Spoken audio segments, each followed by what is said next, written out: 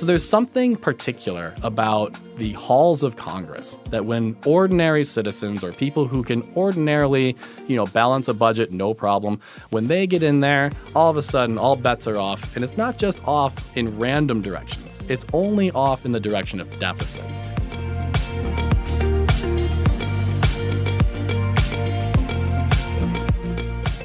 Welcome to Acton Line, a product of the Acton Institute for the Study of Religion and Liberty. I'm Eric Kohn, executive producer. On November 7th, 2022, the jackpot for the Powerball lottery reached an astonishing $2.05 billion. Even after the federal and state governments take their piece of that, the winner will still be the recipient of a life-changing amount of money, more than enough to last an entire lifetime. But if the winner of that $2.05 billion Powerball jackpot was the United States federal government, they'd burn through that enormous sum of money in just over a week. How did the federal budget get this large? What does that budget say about our political system and the desires and priorities of the public and of politicians? In this episode, I sit down with Dr. David Hebert, chair of the economics department and associate professor of economics at Aquinas College in Grand Rapids, to discuss his recent article for the American Institute for Economic Research, using the Powerball to explain the size and scope of the federal budget. David Hebert graduated with a bachelor's degree in economics from Hillsdale College in 2009, and then attended George Mason University, where he earned a master's in 2011 and doctorate in 2014. During graduate school, he was an F.A. Hayek Fellow with the Mercatus Center and a Fellow with the Department of Health Administration and Policy, and also worked with the Joint Economic Committee in the U.S. Congress. Since graduating, he has worked as an assistant professor at Ferris State University in Big Rapids, Michigan, and Troy University in Troy, Alabama, and was also a fellow with the U.S. Senate Budget Committee, where he authored a comprehensive report on federal budget process reform. You can find additional resources in the show notes for this episode, as well as find previous episodes of Acton Line on our website at acton.org/actonline. And if you like this program, you can help us reach even more listeners by sharing it with a friend and leaving us a 5-star review on Apple Podcasts. We welcome your comments as well. Acton Line is available on Apple Podcasts, Google Podcasts, Spotify, or wherever you listen. Dave Hebert, welcome to Acton Line. Hey, thank you so much for having me. So you have a piece that you published at the American Institute for Economic Research that took a look at taxes, spending, and Powerball winnings. Yeah. Are these your Powerball winnings you're looking at, how they would be disposed by the state? I wish they were. And I will say that had I won, Acton would have gotten a sizable donation. But well, we'll look forward to that in the future. You didn't get one, so I must not have won. Must not have won. Well, at least you tried. I did. Describe what you discovered in taking a look at there was a recent $2.04 billion Powerball prize. Right. Enormous amount of money. Yeah. So when you dug into this, what did you find? Yeah. So what I found, or what I try to do with this piece, is couch federal spending in terms of Powerball winnings. So the idea here is thinking in terms of billions or trillions of dollars is not really possible for, our organic mind. Like we just can't fathom numbers that large. And so we try to come up with ways to kind of make these numbers more relatable. So we'll do things like, say, if you stacked $1 trillion $1 bills on top of each other, how tall would that tower be? Right? And the answer is 63,700 miles. Right, which is a big number, right? Or if you took the federal budget, which I believe was somewhere around $6.25 trillion for 2022, and stacked, dollar bills, that many dollar bills on top of one another, you would go to the moon and almost all the way back to Earth, right? And so thinking about numbers this size is just really hard. And so what I wanted to do in this piece is take the U.S. federal budget and try to put it in terms of something that we were all familiar with, in this case, the Powerball. And so what I found were things like if Congress won the Powerball and spent every penny of it on education, right? So for 2022, Congress spent $73 billion on education. So the $2.04 billion would last for about 10 days. If they instead spent money on defense, which the defense budget for 2022 was $714 billion, defense spending, that would last 24 hours and 30 minutes. Social Security spending, we could fund Social Security for 16 hours. And if we thought about Medicare and Medicaid, Congress could fund those programs for 14 hours and 16 minutes with the $2.04 billion Powerball winning. So trying to put these massive federal spending programs into terms that ordinary people can understand was kind of the goal of this piece. And to me, the results were just absolutely mind-blowing. As you looked into this, is it just I've wondered if it's a rhetorical problem and how much of a rhetorical problem it is, right? Because I think this is getting at what you discovered here, that we have a hard time conceptualizing what these numbers mean when you start having to actually write the word behind them to express them rather than write out all the zeros. So as you were saying that, I was reminded that someone pointed this out to me recently, that 1,000 or 1,000,000 seconds is, I believe, about 3 months. Yeah. And 1 billion seconds is almost 32 years. Right. It does put that into context, the difference between all of them. Yeah.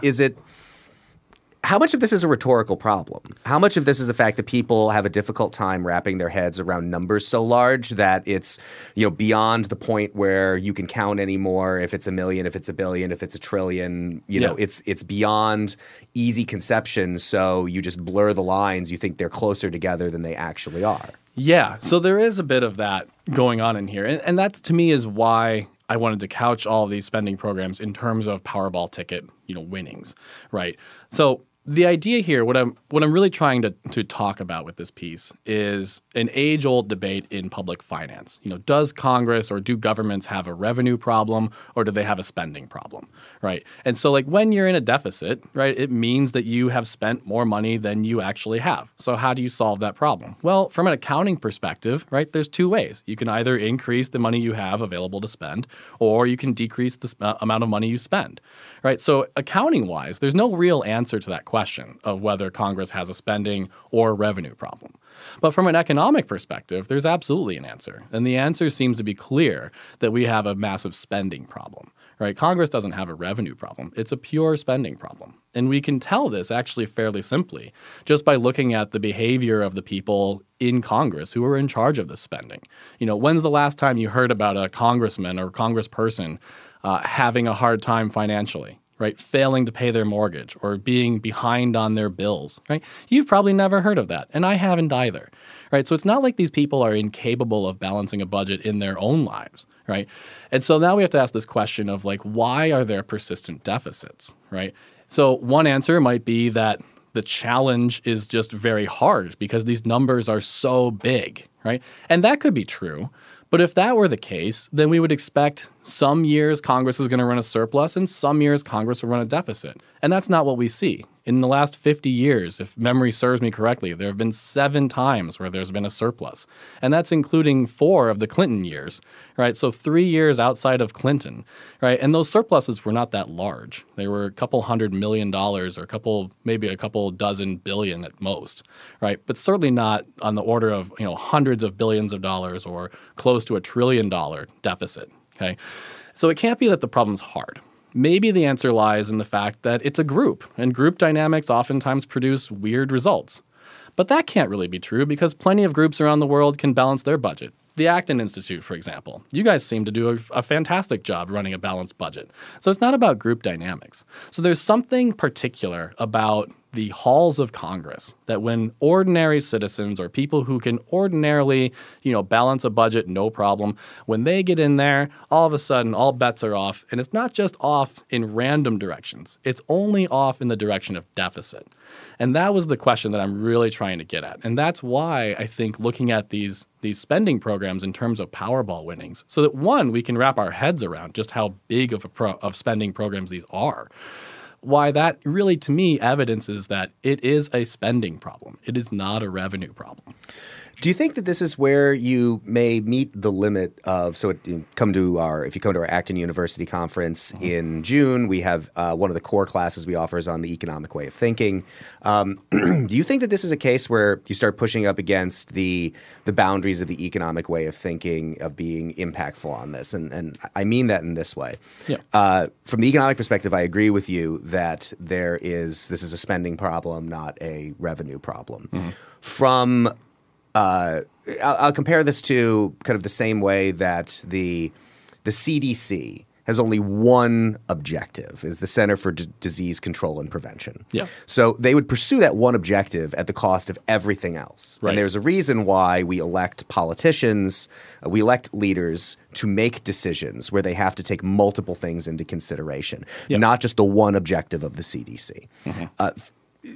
Thinking of that, politicians have a different decision-making rubric here, and especially given the signals that they've been given by the voters. So on one hand, I think you can obviously make the argument that it is a spending problem, not a revenue problem. However, you have conflicting demands from the polis. You have a desire for programs like Medicaid, like Medicare, like Social Security to exist and provide the benefits that they do. And you also have an overall aggregate desire from the polis for lower taxes. Yeah. So in a way, you have both problems. You have incredibly expensive programs that we do not raise enough revenue to fully fund that are in demand.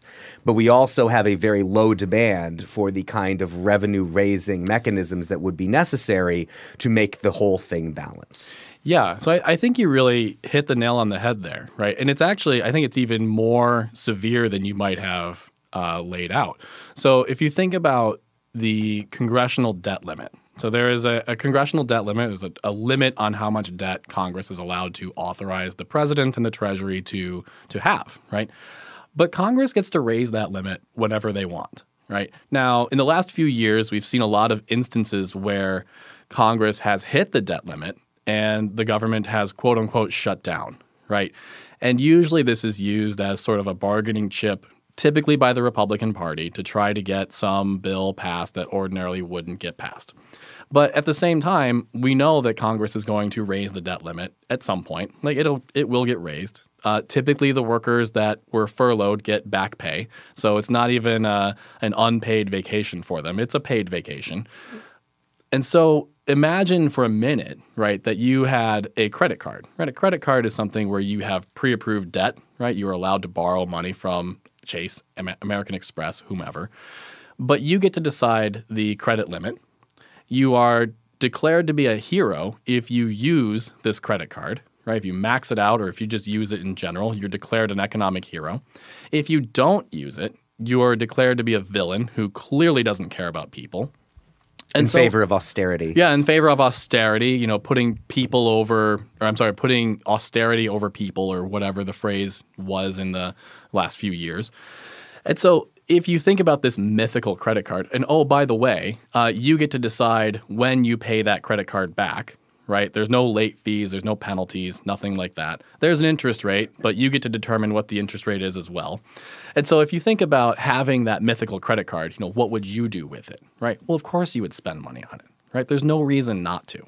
And that's exactly what we have with the U.S. federal budget process. We have a system in place that basically rewards spending, right? Because obviously in the framework of Washington, D.C., more spending equals more jobs, right? And every month we get the jobs report from the Bureau of Labor Statistics, and every month we see the president or whomever talking about the latest jobs report and how great, 100,000 jobs or 400,000 jobs are. And I don't want to diminish that. It's great that there are more jobs. But at the same time, we have to look at the spending that Congress had to do to get those 400,000 jobs. And if that spending is, millions of dollars per $40,000 a year job, there's some waste going on, tons of it. And so what I want to think about are the incentives that Congress people have, right? Their number one incentive, their number one goal is not to serve the people, it's to get reelected. Sometimes serving the people is what gets them reelected. And that's great. We want people like that. But oftentimes it's the people that get into office who are willing to increase spending on their district and also cut taxes. And if you can do both, you have a much better chance at getting elected. After all, think about your own personal life. Would you vote for the person who said, hey, Eric, I'm going to raise your taxes and I'm going to cut spending on all the things you care about? Right? You'd be like, no, I'm not going to vote for that person, especially if someone else came around and said, hey, Eric, I'm going to cut your taxes because, we've burdened you enough with federal taxes. You are paying more than your fair share. And because I also care about the same things you care about, I'm going to make sure that Congress spends more money on the things that you want to see done. Right? You're going to vote for that second person probably 10 times out of 10. And I would too. This isn't a time to bash Eric or anyone listening, right? Everyone would do this, in theory at least. And so when you have a system that rewards spending, that rewards cutting taxes, right? It's basically set up to fail. It's set up to have exactly what we see now: massive deficits, massive spending, and persistent debt. So what do we do about that? Yeah. What do you think? So obviously, the approach of the piece is to put the numbers in context, to try to get people's heads around the idea of exactly how much is being spent on these programs. Right. But how do you deal with that problem of concentrated benefits and diffuse costs? Yeah, this is the challenge of democracy, right? Is how do you simultaneously empower a government to do the things that we need it to do without also empowering it to do bad things or to give in to the temptations of popular whims? And so one answer that is fairly commonly given is bringing education to the masses, informing citizenry about what's going on in a way that they can understand it. And so what I'm trying to do in this piece is a modest attempt to try to inform more people about just how much money is actually being spent. Because we hear all these things that say, don't you want to solve problem X, Y, and Z? And it's like, of course I do. It's like, all right, well, my bill is only going to cost, $800 billion. And we're like, okay, that sounds great. I have no concept of how much $800 billion is because most people are incapable of really understanding numbers above about 10,000. Right, that's like our limit. Our mental capacity for understanding numbers is about 10,000. And so anything above that sounds all the same, right? 800 billion, 8 billion, that's the same number, whatever, right? It's like the transition from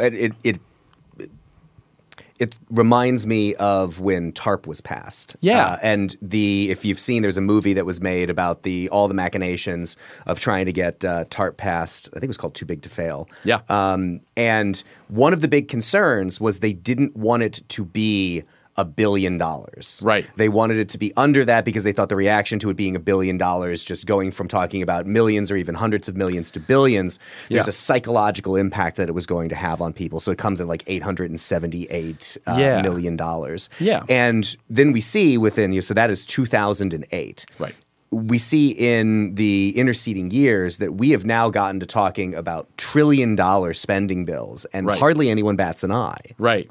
Well, this is the same logic of, you see all those late night infomercials for the products that you don't need, but you think you do, right? And that seem kind of cool. Yeah, and they seem kind of cool, right? And they might work, they might not, but they're all, $19.95 plus shipping and handling, right? Yeah. Well, there's a psychological limit at 20. Right, that says, hey. Same deal with the 9/10 of a cent on gasoline. Same thing, right? It brings it down a penny in people's minds, so it's just one number lower. Yeah, and so we do understand like categorical things like billion versus trillion. So we understand like when you cross that line, that's a big number.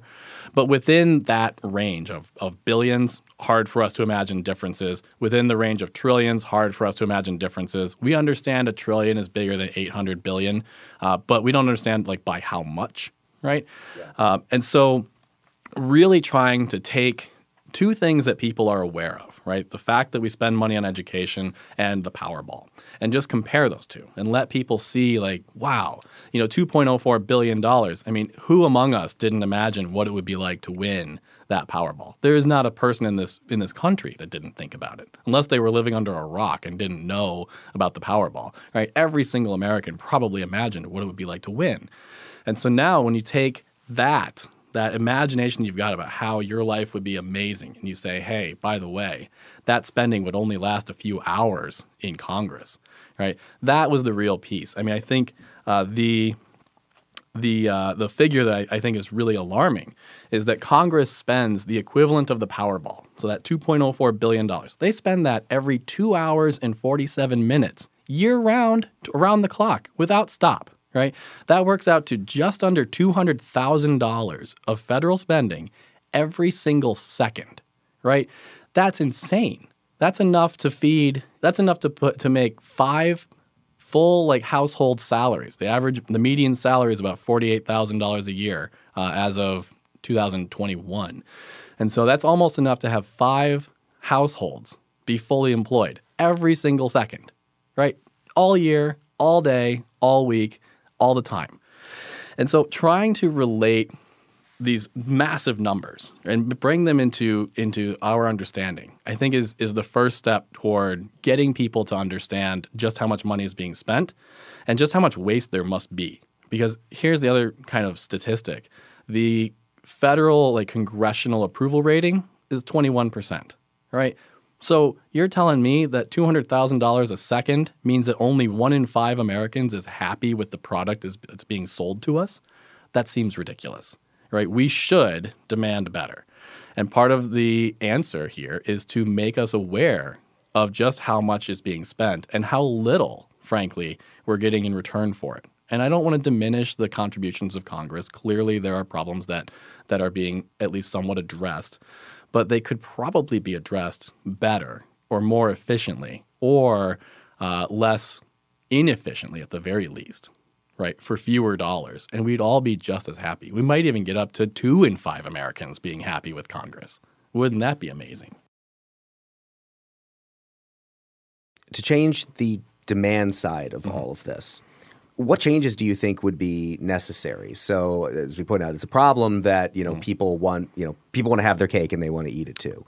Right. So, what kind of changes would be necessary? You had this proposal from a very politically inopportune at the time and problematic proposal from Senator Rick Scott from Florida that basically said one of the problems in this country is that not everybody has skin in the game in terms of paying taxes. Yeah. We should change that to make sure that people have skin in the game. So it's it is the quintessential example of the kind of thing that actually does make sense on its face. Yeah. Everybody should have some kind of an investment in the federal government. But on the other hand, it is completely a political non-starter. Right. So, this is another good example. I heard this in a podcast interview I was listening to yesterday, that you'll get consensus amongst I find these interesting, at least the point of the podcast. It's interesting where you get consensus among experts on certain things that are just generally perceived to be the opposite by the general public. Yeah. An example of this was most economists will agree that taxing income, taxing productivity is not the best means to fund something like the federal government of the United States. Right. A consumption tax, which is based on people's actual behavior, Right. is probably a much better way to go about it. Yeah. Try convincing 360 some million, or there's 360 million people that it's a good idea to tax every single purchase that they make. Right. It's a hard sell. It's a very hard sell. So what do you do to try to address that demand side of things? Yeah. So James Buchanan and Richard Wagner had a book that came out in 1977 called Democracy in Deficit, The Political Economy of Lord John Maynard Keynes. And the thrust of that book, most people read that book and take away exactly what you said, right? Politicians have an incentive to spend money and to tax very little, right? And that's not a bad interpretation or a bad reading of that book. But what the book is really about is the transformation of the American people, right? It's been a fundamental transformation or a breakdown in what they call that old-time fiscal religion, which is the idea that debt is something that needs to be paid off and needs to be avoided. So you think about after World War I, the U.S. government paid off its debts relatively quickly, right? It was a very expensive war. There's no denying that. But we paid it off. After World War II, we paid it off, right? But now we have, the war on terror. We have the war on poverty. We have the war on underdevelopment around the world, right? And we call them wars, by the way, which is always interesting, right? Because I've never seen a bullet fly to try to cure poverty, but maybe they have. But regardless, this comes from James, right? The idea of the moral equivalent of war Right. being, you even see this in reviews of the early progressive era, the obsession with World War II was terrible because of all the killing, but if only we could get people to organize and sacrifice and do the kind of things that you're willing to do in war for a different cause, and you get this explosion of war on poverty, war on drugs, all of these things that whatever it is that we declare war on always seems to be winning. Yeah. So there's been a fundamental change, I think, in the American people over the 20th century.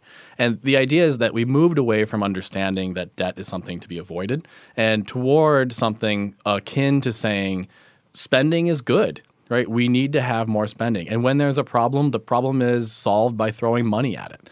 And if the other thing that I think is important is we've undersold the 10th Amendment, which is the one that says, the powers not explicitly granted to the federal government are reserved for the states. In that sense, what we've seen is something akin to, if you can't get your way at the local level, right, what do? Well, you move up to the state level and try to get it done, at your state's level. If you can't get it done at the state level, you try to elevate it to a national issue.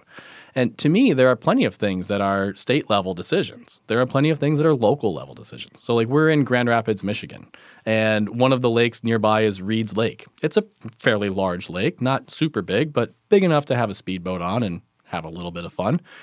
We certainly would want that lake to be taken care of, right? I don't want to see it polluted. I don't want to see it, destroyed. But who should be in charge of that? Well, probably Grand Rapids, right? Probably not Lansing. Right. And the reason is because we as Grand Rapidians understand, the lake, its uses, what it's for, right, and why it's there. We understand that better than anyone in Lansing could ever, understand. But imagine you had someone who wanted to ban, power boats on Reed's Lake, and they tried to do it at the local level. Well, no one at the local level is going to say yes because we all enjoy going out on the lake, right? But maybe in Lansing, where you have a far fewer number of people who don't benefit from being on Reed's Lake or near Reed's Lake, they might be willing to say, yeah, that makes sense. It's an environmental issue. We need to solve this, right? And so you can get what you want at a higher level if you fail to get it at the local level. And I think what we've seen is a lot more issues that probably are better solved at local levels are instead solved at federal levels, where, let's face it, there's far less accountability at the national level than there is at the local one. So I live in East Grand Rapids. The mayor of East Grand Rapids lives right down the road. I know her. She comes over for Christmas, right? We go to the potluck on our street every summer. It's super fun. So if she does something, I know where she lives, and I can just go say, hey, can we talk about this? Right? I think you made a mistake. And she's super open. She's a great lady. I actually really like her. We don't see eye to eye on everything, but I can respect her.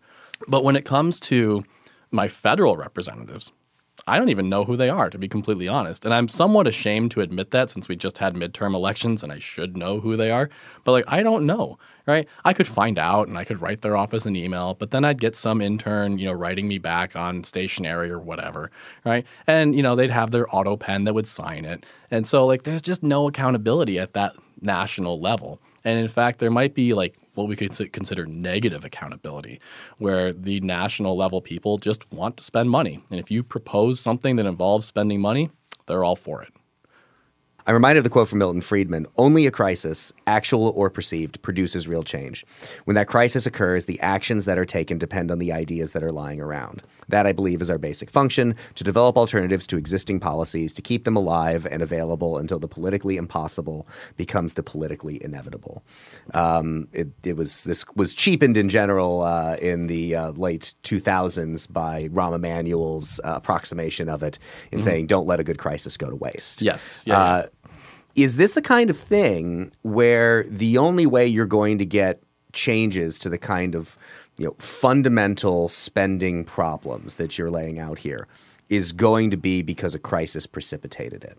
Because you come back to that appetite problem, right? Mm-hmm. People want the benefits. Yep. They don't want to pay a lot for them. Right. And they've been able to get by that way for quite a while. And this is why I've appreciated we've had David Bahnsen on this program a number of times. Yeah. And David always makes the point about the inflation that we are currently experiencing, in his mind being primarily a supply side problem, not a demand side problem. Because you go back to the Friedman definition of inflation, it is too much money chasing too few goods and services. And David's point is the emphasis should be on the too few goods and services. We shut down the economy for a year because of a pandemic. Supply chains have been massively disrupted. It's mostly a supply side problem, not a demand side problem.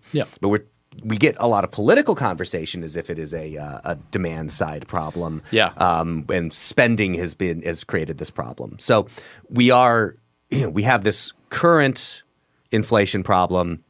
We've been told for years that we're heading towards some kind of a fiscal calamity. I have friends that make the joke about Ron Paul or other libertarians who've predicted 12 of the last two recessions. Is it going to take a crisis like that to get people to actually think seriously about how we structure programs like Medicaid, Medicare, Social Security, the big drivers of government spending, because there's just not going to be an appetite to want to address them absent the sense that this thing is imploding on us and we can't continue this way?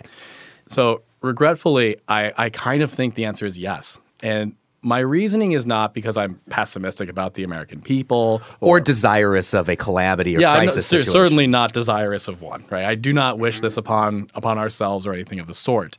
But here's kind of my reasoning in thinking about this.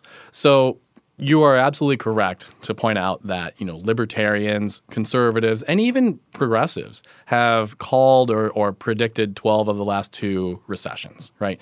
And the reason is because calamity or declaring something to be a future calamity is a really easy way to get a lot of eyes to look at you and then have your message spread. The problem with that is that it becomes sort of like the boy cried wolf, right? Where you say it all the time, it cheapens the alarm bells that might be ringing. And so when you do that, when the alarm bells truly do ring, people ignore it, right? It's the same thing like the smoke detector in my kitchen whenever I cook for dinner. I basically consider that the timer, right? Because when the smoke alarm goes off, I know that dinner is overdone, right? If it hasn't gone off, dinner might not be done yet, right? And so when I hear the smoke alarm in the kitchen, do I think there's a fire? No, I think I just left something in the oven, right? But someday, if I'm not careful, there will be a fire in the kitchen, and that'll be a big problem for me, right? And my family. Okay. Hopefully I avoid that. I will do everything I can to do so. But in the national, federal budget sense, we've declared problem after problem after problem, and nothing's really happened, right? I mean, sure, we've had government shutdowns. Sure, we've had, debates about how big the federal debt is, right? And that's true. The U.S. the current debt to GDP ratio is 107% for the U.S., right? Which means that we could take everything the United States produces for the next year and throw it just at the U.S. federal debt, and we still wouldn't pay it off, right? That's pretty large. To give you some comparison, Germany is only about 58%, which is, kind of low. Right? Russia apparently only has a 19.6%, but I don't really trust any statistics coming out of Russia at the moment. But nor could we trust any statistics coming out of China. Correct, right? Trying to remember Derek Scissors at the American Enterprise Institute.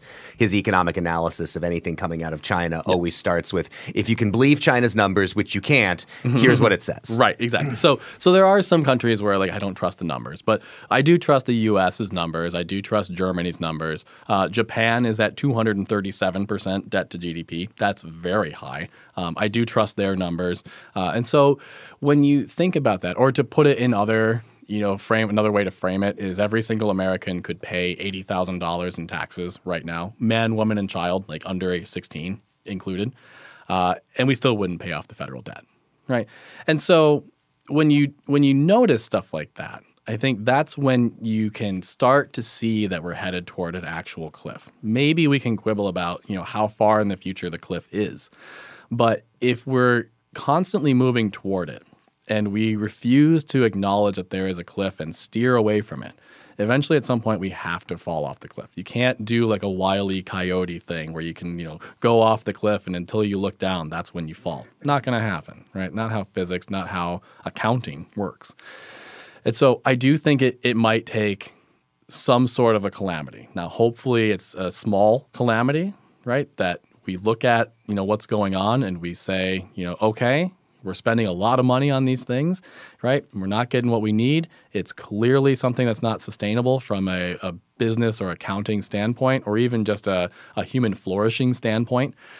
We need to change. Now, what will that change look like? I don't know, right? Adam Smith talks about the juggling trick of public officials, to inflate the currency, to pay off debt, right? To debase the currency. You can run debt, you can run deficits, right? Those are the three big tricks that Adam Smith describes. And in a world where we can always just inflate the currency and pay off our debts with that, that's going to be a problem, right? That's going to introduce problems down the line. But I guess in a world where we have elected officials who only serve a certain number of terms, who can always kick the can down the road, I don't know that I can rely on them to actually do what needs to be done, to sort of tie their hands to the mast like Odysseus like Odysseus, right? I don't know that I can rely on them to do so. And that's where things become difficult. So the Acton Institute's mission is to promote a vision of a free and virtuous society. As we come to a close here, I wonder if you could connect how you see the nexus between the way that we have managed our national economic circumstance, the things that you have laid out in this piece that really gives perspective on just how much spending is going on, how out of proportion it is to what is affordable, at least again by people's willingness to actually pay for things, and a sense of, is this a virtuous way to act politically? Right. We've talked a lot about how do we solve these problems, but I really just like to drill down on, is the virtuous thing to be, the politician in the position of saying things that people do not want to hear. So I wonder if you expand any on that connection as you see it.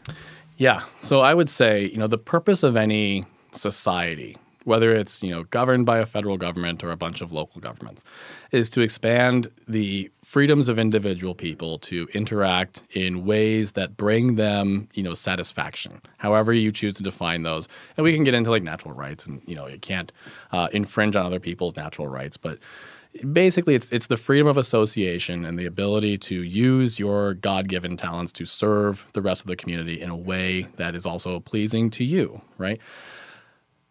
But you have to do that against the backdrop of responsibility, right? And it's good stewardship of the resources. The last thing we want to see are people wasting these scarce and valuable resources. And it's important to note that all of the money that Congress or any government collects in taxation is ultimately money that was earned through people working, through people serving their community. And so if you're going to effectively take the money that people have earned in the service of others and use that money for something else, you need to be very responsible with that money. Like, you're making a very big claim to say that you, in this case the federal government, know how to spend that money better than any other citizen in the country. And so that's a very large, very big, very hard to defend claim. Now, I'm not saying that it's impossible to meet those criteria. I certainly believe that there are things that the federal government should spend money on, but it's still a very bold claim to make that the federal government knows better than the people that earned the money. And so if you're going to do that, you have an obligation to be responsible. Spending more money than you're taking in is, to me, a sign of very irresponsible behavior. Now, surely debt is not something to be completely avoided, so I don't want to sound like a Dave Ramsey, a debtaholic kind of person.